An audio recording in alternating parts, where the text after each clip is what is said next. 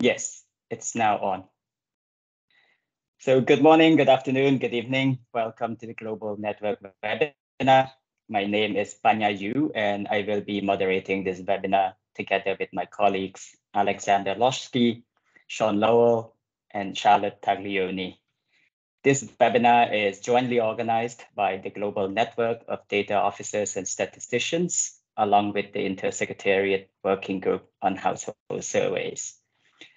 For those of you who are not familiar with the Global Network, we are an online professional network of just over 2,500 statisticians, data officers, data scientists, and geospatial information experts. We use our group hosted on Yammer to network, collaborate, provide technical support, and share knowledge with each other. If you're not a member already, please join us by going to www.jammer.com/UNstats. Before I introduce the topic and speaker, I'd like to now invite my colleague, Charlotte Taglioni, to say a few words of introduction about our co-host, the Intersecretariat Working Group on Household Surveys. Over to you, Charlotte. Thank you very much, Panya. Good morning to you all. So I'm Charlotte Taglioni. I'm a statistician in the Intersecretariat Working Group for Household Surveys, which is a group which was established in 2015 by the Statistical Commission. We currently have 11 international agencies and 10 country member countries in our group. And our goal is to foster coordination, cooperation in the planning, funding, and implementation of household surveys. We also promote the harmonization of survey method and instrument, and we're very interested and we advocate for any methodological development or innovation that can be of interest for household surveys. So please feel free to reach out if you want for, any webinar or, things you could share on methodological innovation or household survey. Thank you very much. Thank you, Charlotte. So now on to business. Today, we are very delighted to have with us Professor Cinzia Cirillo from the University of Maryland's Department of Civil and Environmental Engineering. Cinzia will be presenting on traditional and emerging sources of data for transportation analysis.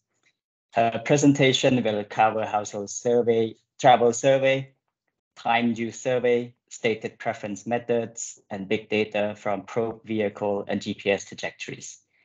The main transportation system performance indicators will be introduced and methods for large-scale transportation models briefly described. A statewide microsimulation model that combines land use, transportation choices, and agent-based transportation simulation will be illustrated. Finally, these tools will be demonstrated in the context of transportation and equity. The case study evaluates the effects of complete streets on the willingness to walk and bike under different levels of traffic stress. Let me now introduce our speaker. Cinzia Cirillo is a professor at the University of Maryland, Department of Civil and Environmental Engineering. She has been recently nominated the interim director of Maryland Transportation Institute. Congratulations. She is an active member of the travel behavior community. Her work has focused on the fundamentals of disciplines, discrete choice analysis, survey methodologies, including national travel surveys, and stated preference, and activity-based modeling. More recently, Cinzia is collaborating across disciplines and the topics of data linkage and small area estimation, and on energy and climate change. Before we go on to the presentation, just some housekeeping reminders. Cinzia will have 35 to 40 minutes to present. We will then have a Q&A session following her presentation. Throughout the presentation, please feel free to actually use the chat box in Teams to write your comments and questions. And during the Q&A session, you could either ask the questions directly, or if you wish, we could also read out the questions on your behalf. Just let us know. As always, this Global Network webinar is being recorded and will be made available on the Global Network at www.jammer.com/UNstats. We invite you to continue the discussions on the global network after this webinar. And with that, we are very much looking forward to hearing from you, Cinzia. The floor is yours. Thank you. Going to share the screen.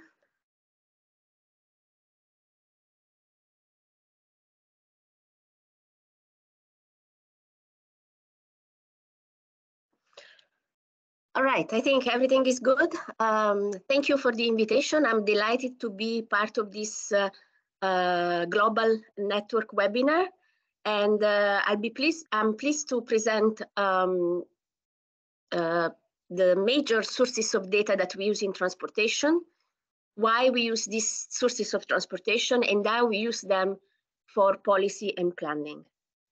So I've prepared a mix of traditional data, which included the National Household Travel Survey and the American Time Use Survey. I will introduce some emerging data for which the University of Maryland is pioneer. So we have GPS trajectory data, which is part of a project called NextGen, the vehicle prop data, and then you will see how all these data are used to produce an agent-based model that simulates the mobility of people at state level. And this is kind of a digital or statistical twin, given that I am with statistician this morning. So you will see the results of this. I've changed a little bit the content because we just got new results from this microsimulation, and I thought it would be interesting for you to see visually the results of our data analysis and models. All right, so I want to see that a lot that you will see here, it's relative to the United States, where I've been working for the last 16 years. However, I've participated in study about National Household Travel Survey a little bit everywhere in the world. I started in Belgium. I worked with the German National Household Travel Survey, UK National Household Travel Survey, France National Household Travel Survey, and recently I've been involved in a number of projects in the Middle East where there is a need to have good quality, good data for their project. They are building new cities and new transportation system, so they are really desperate to have good quality data. So in the US, another thing I want to say is that the National Household Travel Survey, although it's not standardized across country, the way it is collected and the output of the data collection is similar across countries, at least in countries where they have been conducting this survey for a long time. So in the US, the National Household Travel Survey is conducted by the Federal Highway Administration, and it's a nationally representative survey of travel behavior. So remember, NHTS is representative at the national level. The last one we collected, the National Household Travel Survey, was in 2017. So this was before COVID. And prior to that, there were other, so there were similar surveys, but this of course has evolved over time. And you see that we collect household travel survey every 6, 8, sometimes 10 years, which has important implication. For example, now with COVID, we don't know how behavior has changed, travel behavior has changed as a consequence of COVID.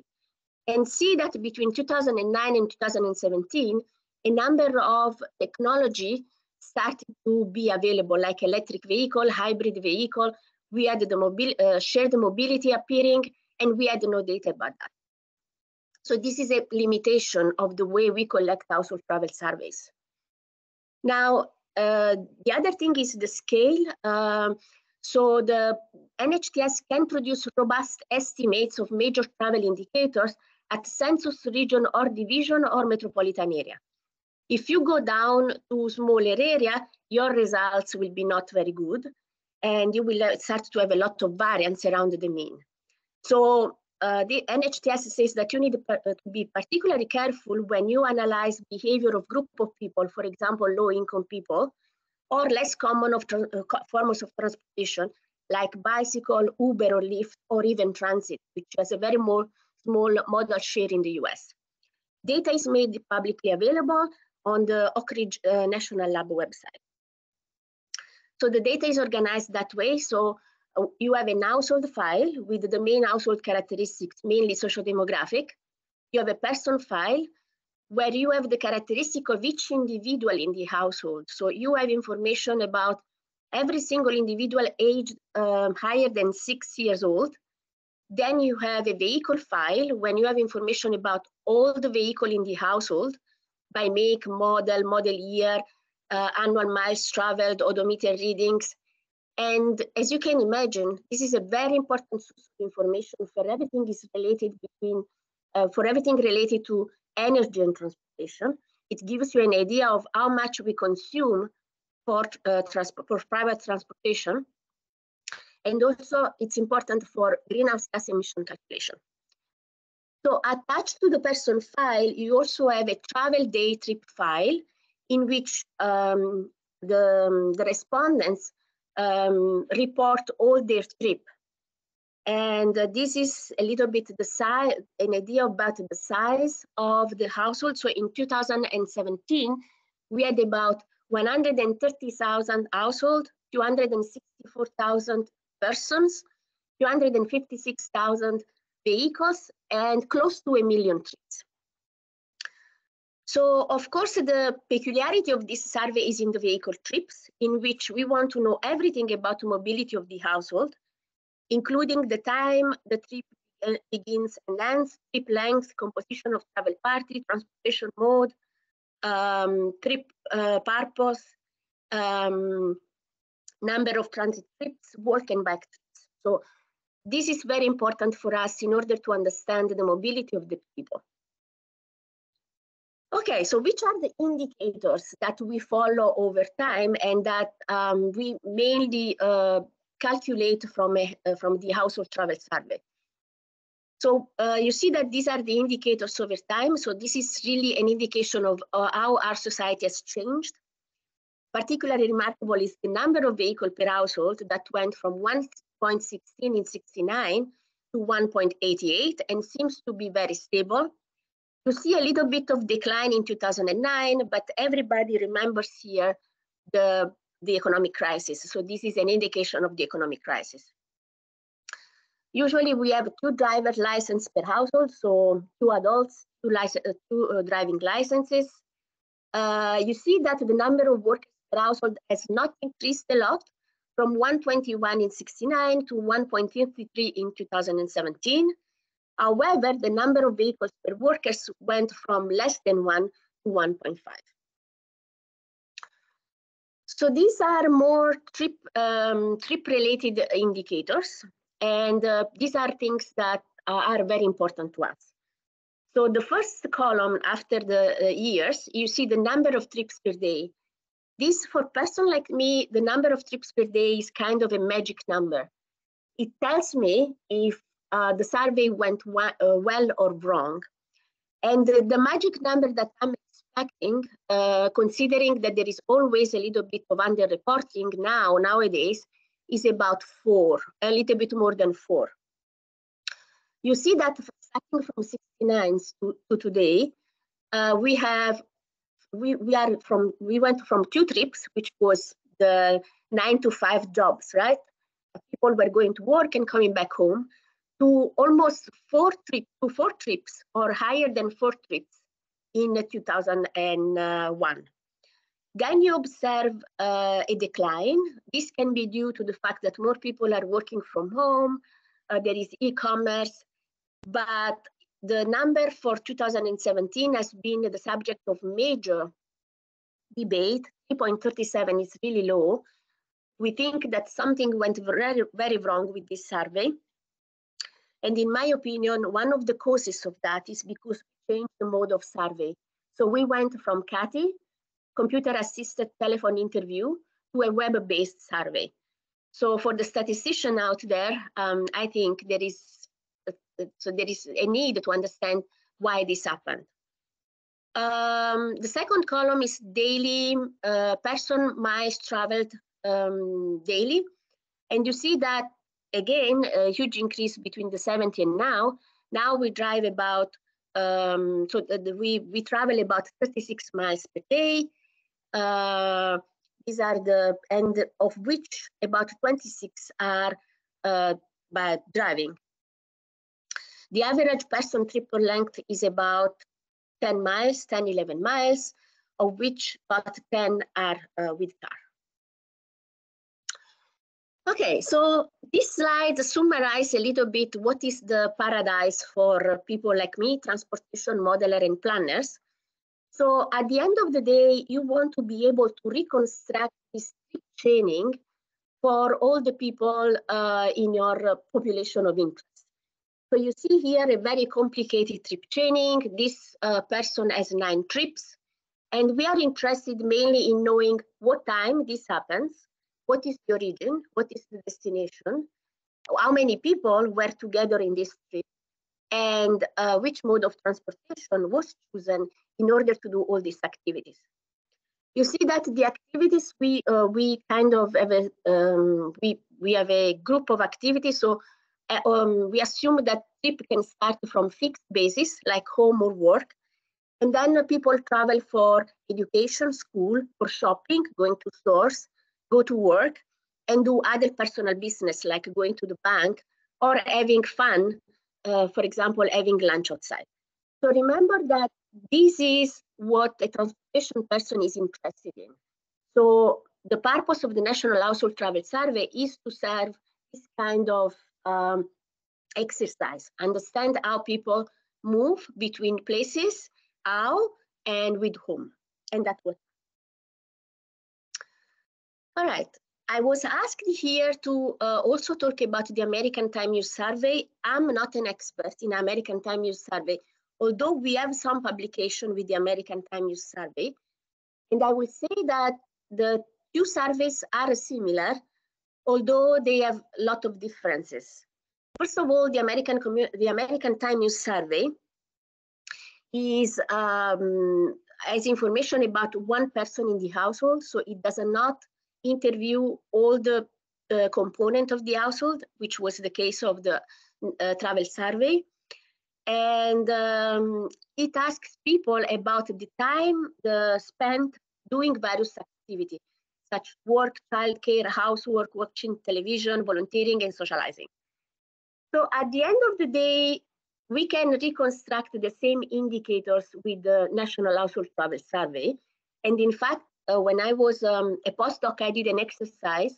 We collected data from the National Household Travel Survey, and we compared the time spent at work with the time use survey, and we found exactly the same hours spent at work, which was about 7 hours. This was Belgium, not the United States, of course, where you will find a much higher number of hours spent at work. I will skip all this. The files, the structure of the files is pretty much complex. You have 6 files that need to be joined in order to do your analysis, but everything is documented, everything is standardized. So once you get familiar, it is possible to do all the analysis. And the output of the time use survey is usually like that, right? We want to know on a certain time period how people with certain socio-demographic characteristics spend their time. So here, for example, we have the difference between the time spent by a male on different activity and the time spent by a female on the same activity. And this makes usually on the newspaper all the time, right? Okay, so the problem with why I cannot use the American Time Use Survey for my model, mainly because, so a couple of limitations. One, I don't have information for all the people in the household.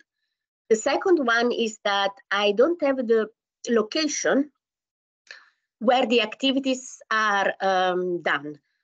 So I know that, for example, they are doing socializing at home or socializing at friend's place, but in transportation, I needed to know geographically where this is. So I needed to know if this place belonged to a certain, ideally, I will need the geographical coordinates, which I never have because of a privacy issue. But in practice, Usually I have a census tract or I have a zip code, and this is not available in the American Time Use Survey. So what is very interesting in the Time Use Survey is that they have a special module, and we have used the well-being module, which is a module that contains information about how people felt during selected activity and general health information. Or the leave module that it was about wage and salary of workers that took an unpaid leave.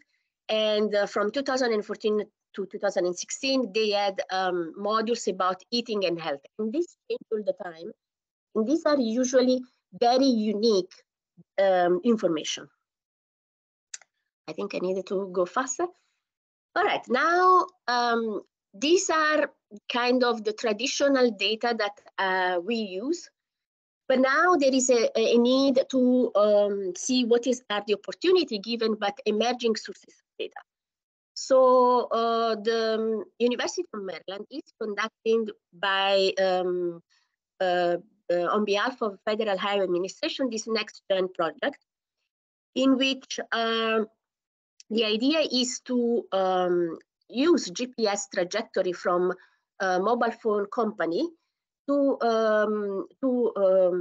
see how people move around. And in particular, the first objective is to build this origin destination table across about 550 zones in the US. So how this works? So you don't collect data, so this is not a survey. We buy data from telephone companies. We process the data according to certain quality metrics. Of course, this data is very messy. We try to identify home and work location and see if there is any duplication, because we buy data from different providers and people have more than one phone sometimes. You see that we don't have social demographics here. So then once this is processed, we try to identify tour and trips, the travel mode, the trip linking, work type, trip purpose, trip distance, and weighting and expansion to have kind of a representative sample of the population. Then a lot of calibration and validation goes into this. And finally, we have this OD, so it's the number of trips between these zones in the US. As you see, the zones are quite large for now. This is an idea of how the cleaning process is done to get a reasonable quality data.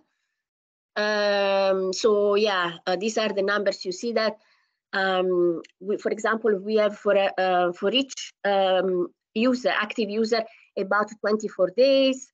The number of devices that has at least 7 days or more is just 20%. And many of these devices, they just appear once or twice in our database. This is this summarizes the information that we get at the end for a particular zone. We do the same for tracks. For now, the process is a little bit less complicated, and we produce OD tables also for tracks. Okay, I know that a lot of you are in developing countries, and I have students from Africa who prepare these slides, because I asked them, is it possible to apply this in Africa, where, of course, the official data for official statistics is limited. And he gave me these slides, and he said that just 46% of Africans subscribe to mobile services, which is much lower than here in the US. There is limited access to smartphone, limited access to internet connection, limited number of people who turn on their GPS during mobility, lack of available infrastructure to store, monitor, and evaluate data trends. So although, so the conclusion, according to my student, is that although there is potential, technology is still not there for this kind of exercise in Africa. So this is another data set that we have here at the University of Maryland, and it's unique. Here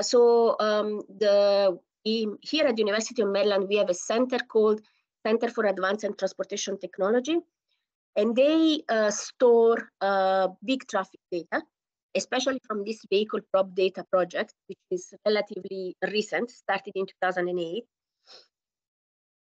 And so this center, they store and they work with the vehicle prop data, which are generated by global positioning system devices in vehicles. And so they observe where vehicles are at certain times and calculate their speed. And this location, speed, and heading are stored in our servers. In particular, excuse me.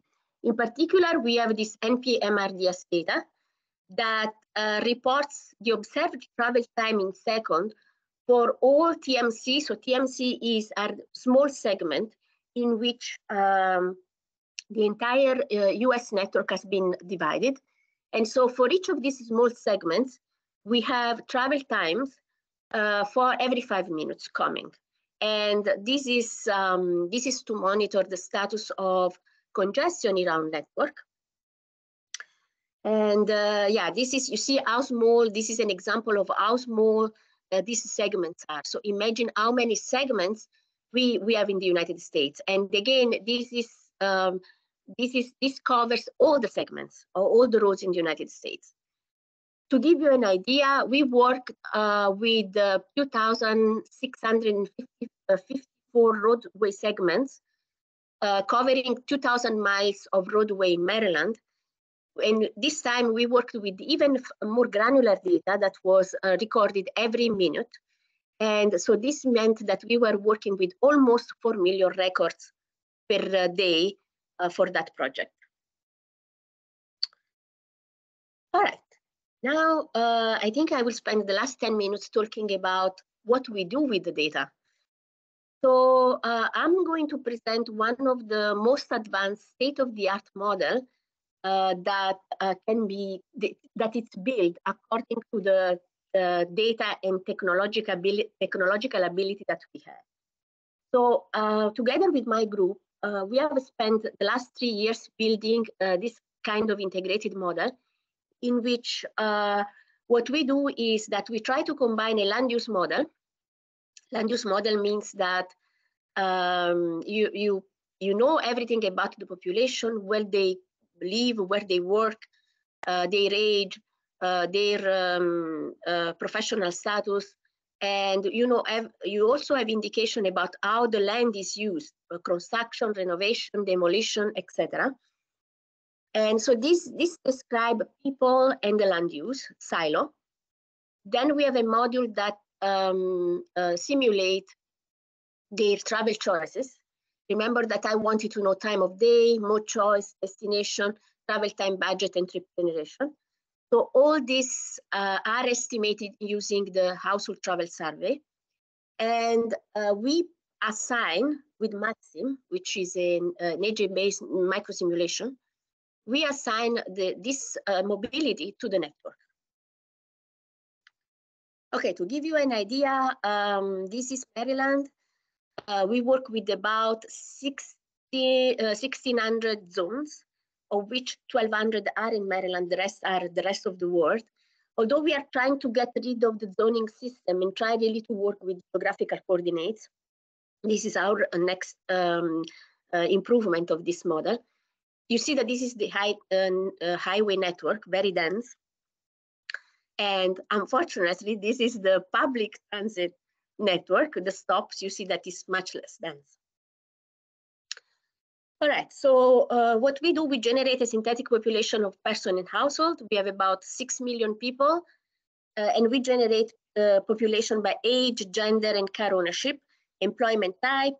Then we generate the dwelling, so dwelling vacancy, non-residential floor vacancy, and change in housing cost. Then we have re-estimated the mode choice. So the mode choice is a model that tells you for a certain trip which mode you are going to use. And we have as mode auto driver, auto passenger, bicycle, bus, train, metro, and walk. And we have a number of social demographic characteristics for that. And this is the results. So you see the mode share for home-based work, which is the first pie. You see that many people drive, which is what we expect, right? For home-based data, there are many more passengers, because probably people go together shopping. And for non-home-based work, these are the results. So again, this comes from models estimated from the National Household Travel Survey. So the final output of MITO is the number of trips for each zones and by purpose. And we were pretty happy about this, because the model says that we have in average 4.2 trips per person, which is exactly the magic number I was talking about in the beginning. This is the output of MITO. And then all this goes into a simulator, and the simulator creates events. Events are trips. And there is a scoring system inside MatSim that gives positive utility to people when they perform activity, like we enjoy, well, not going to work, but shopping or having fun. Negative utility for traveling, we don't like to be stuck in traffic. Negative utility for monetary costs, tolls, fare, and negative utility for arriving late or early. So all this goes into this simulator. And let me see if I can, okay. Let me explain. So this is a visualization tool. In this first video, you will see the activity as the day goes on. So let me start from the beginning. So see that we are starting at 8 a.m. So the light blue are work activity, dark blue are home, and yellow is shopping activity, and white are other activities. So again, this is very preliminary results, but this is to give you an idea of the digital twin or statistical twin that we have created. It goes very fast. We are still trying to get adjusted to this software.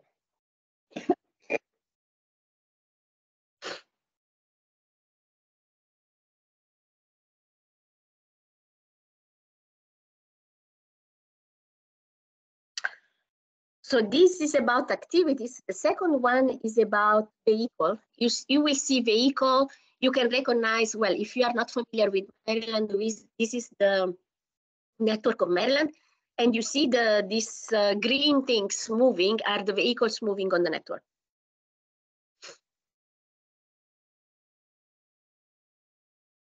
The round thing is the Beltway around Washington, D.C.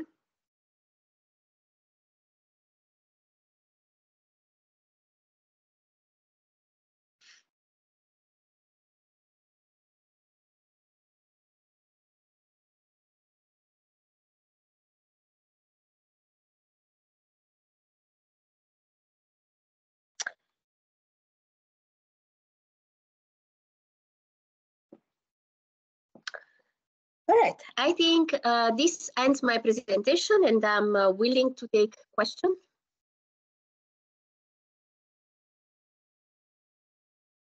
Thank you so much, Cinzia, for a very comprehensive presentation. It's very interesting to see how creative you got in trying to get hold of some of these non-traditional data sources, and also some of the results from the simulations. These are really interesting as well.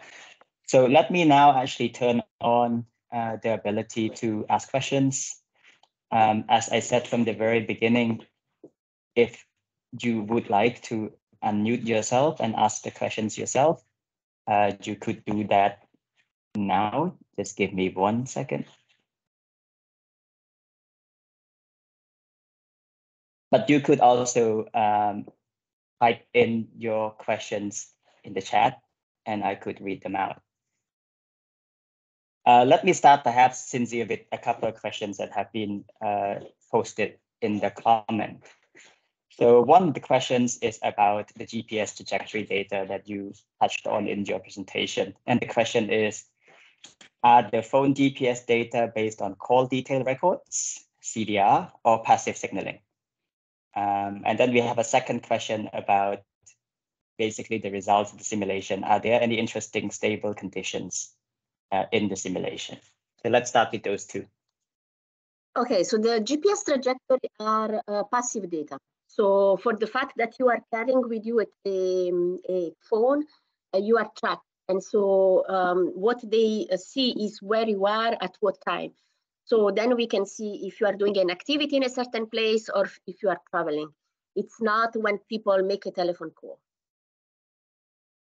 Mm-hmm. And the second question is, well, the results that you have seen are for an average day. We don't have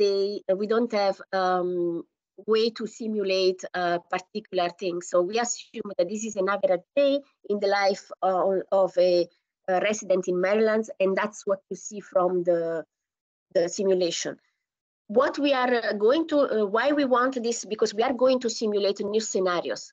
For example, we want to see if by improving, by adding a new line, a metro line, we have a new metro line in construction, we want to see how many people are going to use that metro line. Or for example, we want to improve the walkability of places, and we want to use this kind of tool to analyze these policies. Thank you. So the cameras and the microphones are now open, so please feel free to just raise your hands if you have any questions that you want to ask live.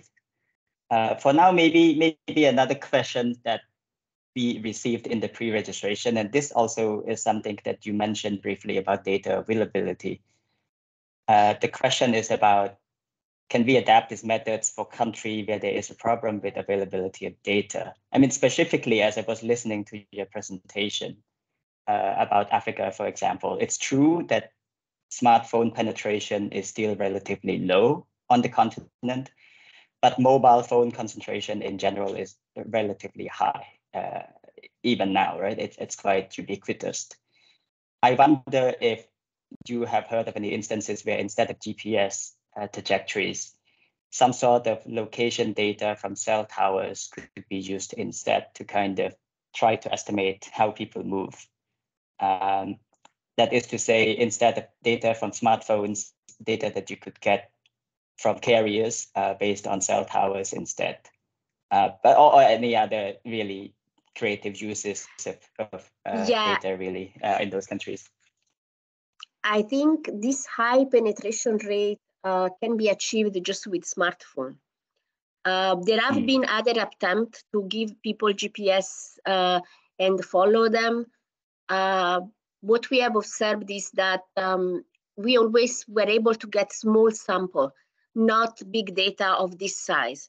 So I will say, yes, it's feasible not to use smartphone, but you don't have the penetration and a volume of data like we have for with GPS, with smartphone-based GPS.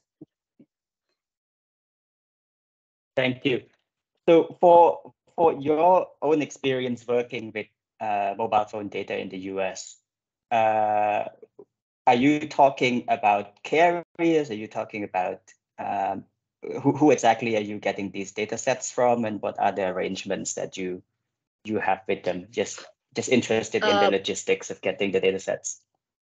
Well, this is a good question because first of all, we buy that data. The data is not for free and it's pretty expensive. And you need to store the data, which is also you need the infrastructure for that. And you need infrastructure to be able to manipulate the data. All this costs quite a lot of money. We get the data from different telephone providers. In the US, there are not many. So we have a contract with about 2 or 3 telephone providers. And this gives us a good coverage of the population. Very high percentages, like 60, 70%. Let me pause for a minute to see if there's any live questions that attendants would like to ask. Please do raise your hand or just basically unmute your mic and ask your questions if you have any.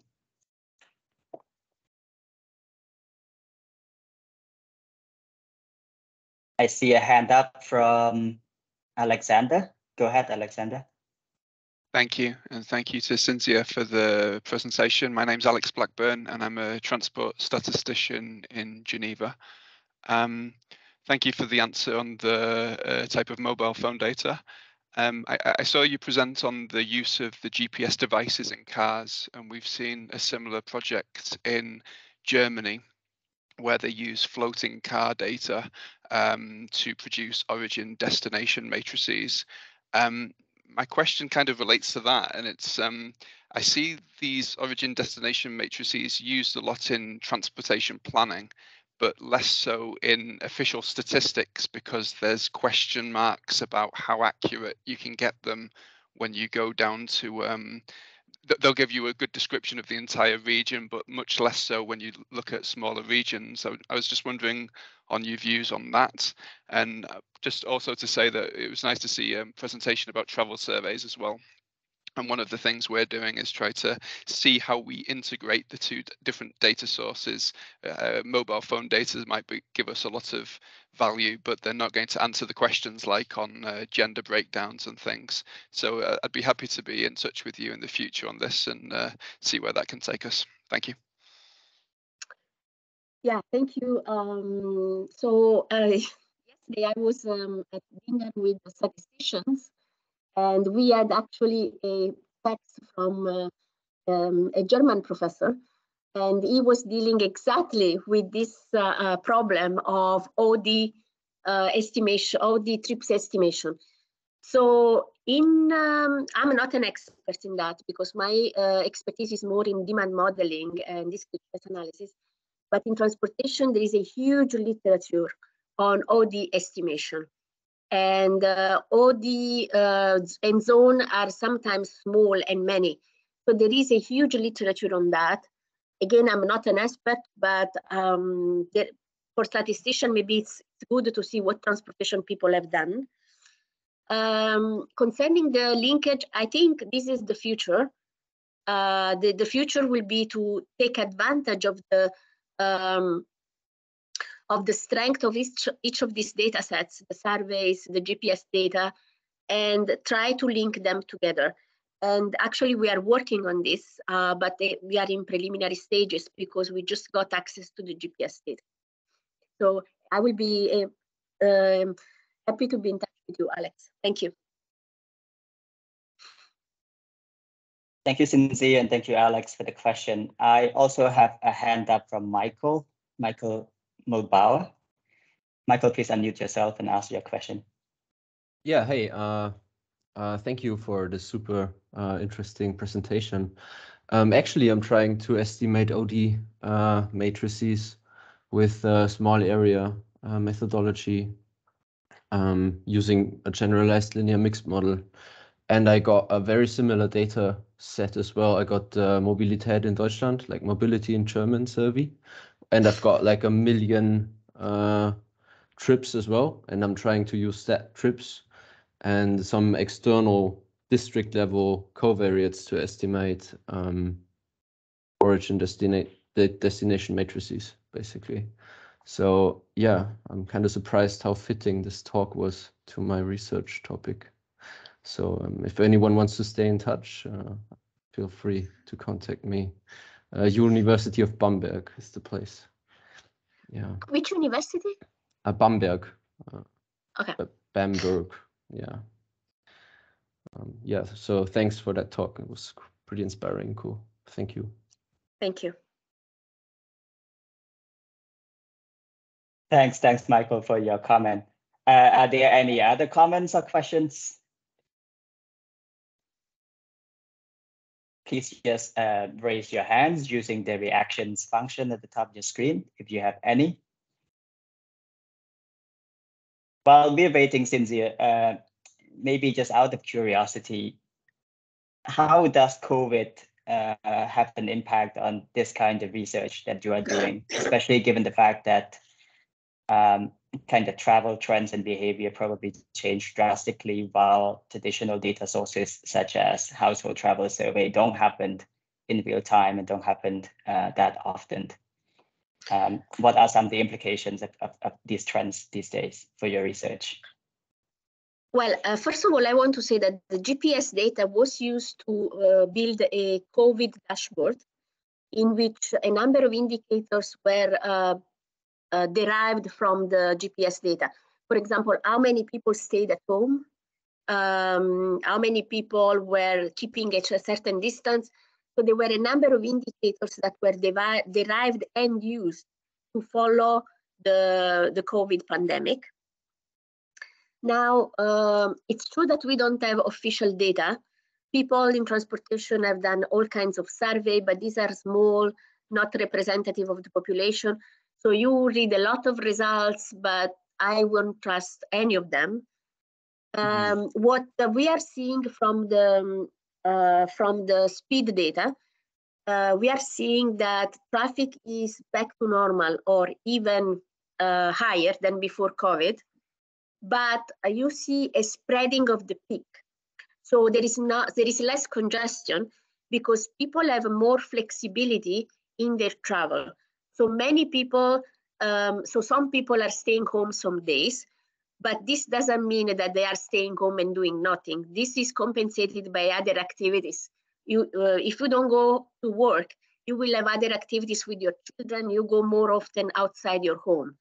So you don't see much reduction in the number of trips, number of vehicle miles traveled, but you see a reduction in congestion due to the peak spreading, what we call in transportation. So it means that instead of going to work at 8, I stay home, but then I take a shopping trip at 11 a.m. So this is what we are observing overall. I have not analyzed data in depth, but that's my sense as a transportation expert. Thank you. We still have about 10 minutes left, so continue to type in your questions in the chat if you have any, or just raise your hands to ask. We just seem to have a lot of promotion for University of Bamberg in the chat. Apparently, one of our co-leads also from there, so there's some love there for University of Bamberg. Any other questions from the attendees? I want to say something that I forgot to say. Sure. So concerning the household travel survey, I forgot to say this. They are changing methodology now. So instead of collecting data every 10 years, we are going to have smaller sample collected every 2 years. So they have started in 2022. So we will have this year, the first year. The problem is that sample will be small. They are talking about 15,000 every 2 years, which is overall is not a lot. And also they are changing mode of collection. So half will be traditional and the other half will be from a panel. So this will be a non-probability sample. And so this will open up to a number of questions, and probably transportation people are not equipped to analyze this data. So we will need advice from you statisticians. Yeah, that's interesting whenever they change the methodology. There is now another question in the chat from Ghana's Physical Service. How best can we use CDR to support traffic survey? And CDR, I believe, refers to call detailed records of mobile phones. Well, traffic survey, the prop data can be a way. So if you have something like the vehicle prop data, which is just reporting the speed of the car, then you can see every kind of a measure of congestion in certain areas. But this data, come without you don't really know the origin, the destination, you don't really know the social demographic. So there is a lot of limitation. You have a global idea of where congestion is and how bad that congestion is, but not much more than that. You can also use this, for example, for accidents. So congested area tends to be the places where accident happens. So there are people who are connecting these kind of things, but there are limitations about that data. So, I mean, when you speak about how the data that you obtain from the telephone providers are messy and have to be really sorted out, and it's very difficult to do those, have you considered maybe getting data directly from Google Maps, Apple Maps, Waze, or any of those other kind of navigational platforms? Would that help? Would it really not make that much of a difference compared to the data you're already getting? I think it's not the same kind of data. So if you want this kind of data, you should go to this telephone provider. I'm not aware of what kind of data you get from Google. Probably Google has something similar, our vehicle prop data. Which our provider is INRIX and TomTom. And for example, Waze, they use the same data. And I believe Google, Google, they get data from their users, but it's similar. The concept is similar. So if you want the trajectory, this is telephone mobile provider. If you want vehicle prop data, your sources are INRIX, TomTom, probably Google.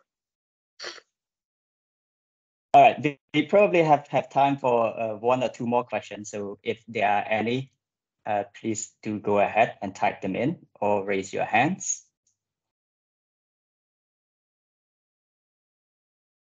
If not, perhaps one last question from myself about the result of your simulations. Cinzia, are there any surprises that you see from the initial analysis? Actually, we are surprised how well it's doing without too much calibration and validation.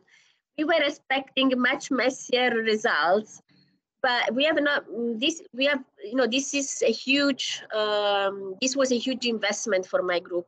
We are just getting the preliminary results, and honestly, we are very surprised how well it's doing in terms of the indicators that we have in mind. And probably because the quality of the data and the quality of the model that are in the input of this microsimulator is really make a difference. So that's pleasant surprise. That's the best kind of surprise. I'm glad to hear. So what's next for your research group? What are some of the plans you have for the future? Yeah, so we are working a lot. We are working on data linkage, so we would like to link together trajectories, surveys, and population synthesizer. So this is a part of my group is working on that, and working on this microsimulator and try to get good results and probably transfer it to other places, like as I was saying, in Middle East, where I've been working a lot lately. That's exciting. So one last question from the chat, Cinzia. Are the tools that you use for your simulation analysis, are they all open source?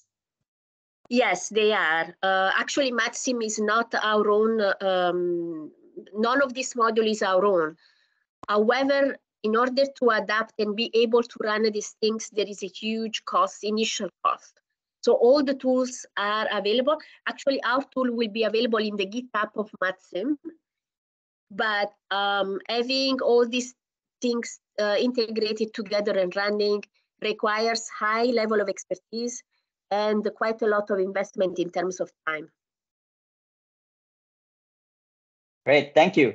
So we have just a couple of minutes left. If there are no more questions, what I would like to ask all participants is to turn on your camera and unmute yourself and help me give a big round of applause to our presenter today. Don't be shy. We want to see faces and not just all these black screens. Thanks, Cinzia. Really good presentation. Thank you for having me. Thank you very much. It was a pleasure.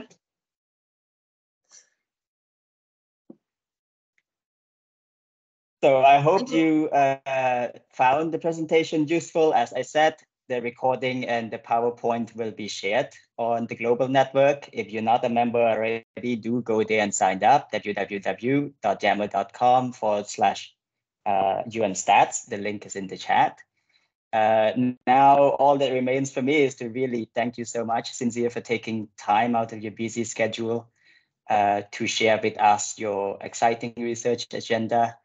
And we hope to hear more from you as you continue with your future plans. For now, from all of us at the Global Network, we really appreciate it. And thank you so much. And good day to all. Thank you. Bye. Bye-bye. Bye.